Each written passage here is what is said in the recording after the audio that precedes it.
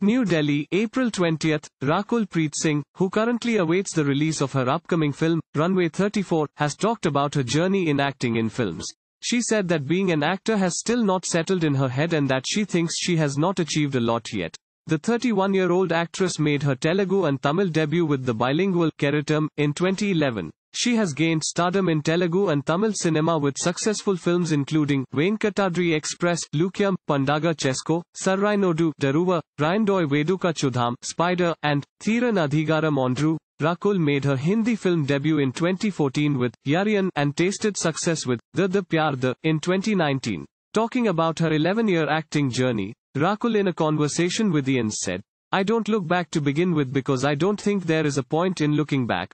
I am not a person who evaluates, oh I have come so far, because I still don't think I have achieved a lot. I have still a lot more to do. Me being an actor has still not settled in my head and I don't want it to settle because I want myself to keep craving for more." Rakul calls herself a very greedy actor who wants to do more. "I want to do more films, different roles, do the commercial, Nach Gana, films, do films like Runway, strike a balance for every audience. So I am a very greedy actor and I just look in the future."